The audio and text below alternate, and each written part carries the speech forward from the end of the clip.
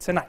Well, on to baseball. Mississippi State got back on track over the weekend, winning all 4 games against Nicholls State and UMass Lowell. Coming into yesterday, there was a chance that they may not have been able to play because of the rain.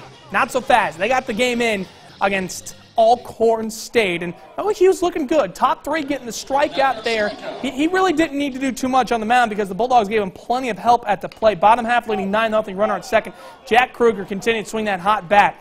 Down the left field line he goes. That would score Mike Smith easily. It's now 10-0 Mississippi State. Same inning, more from the Diamond Dogs. This is Nate Lowe. He's going to go to right, and it's a fair ball. It gets down. Kruger comes home to score. It would just continue to be a carousel of runs coming across the plate for MSU. They would go on to win 14-0. Won by 2 touchdowns against the Braves.